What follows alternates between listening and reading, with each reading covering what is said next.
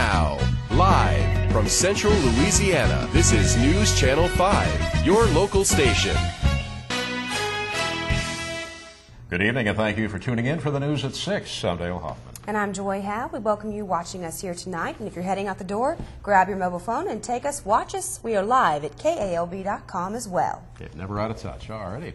We're learning new details tonight about the so-called same-sex union that took place in Fort+polk.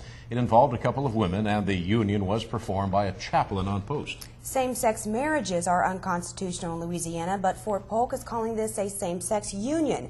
It seems it's the wording that is causing some division among the military community.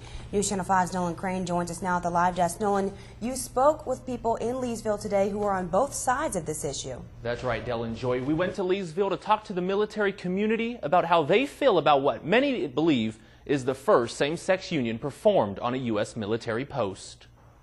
Leesville is a military community where local businesses show their patriotism and join together to show their support for our troops. But there is now some division around town about the same-sex religious union that took place at Fort+polk. I believe it's wrong. I mean, I'm a firm believer in the Bible, and the Bible actually states specifically that same-sex marriage is actually an abomination. For man, a man, or woman, a woman, it's actual abomination. James Collins has lived in Leesville for more than 20 years, and he thinks the same-sex couple broke the law since Louisiana defines marriage as a union between a man and a woman. Listen, the actual law of the state. And for them to break that law of the state, they're showing total disrespect that they don't care or care about the military. And if the military allows it, then what is that showing our kids, the ones that they're trying to bring up to join into the military? But Fort+polk says it wasn't a marriage ceremony that took place on post, but rather a religious union, which is allowed.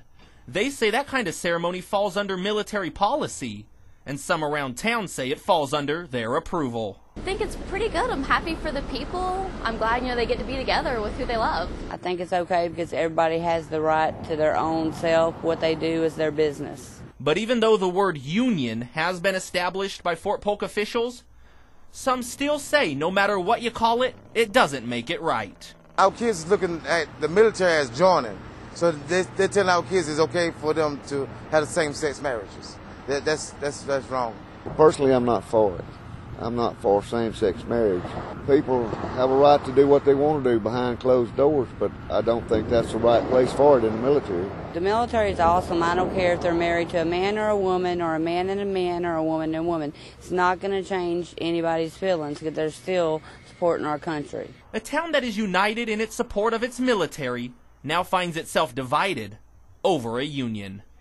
The identity of the civil union couple has not been released, but again, we're told it's a lesbian couple. We did reach out and try to contact the chaplain who performed the ceremony, but we're unable to reach that chaplain. We're still waiting on an official statement from Fort+polk. Del and Joy will bring that to you when we get it. And we'll share that with our viewers. All right. Thank you for that report, Nolan. All right, Nolan.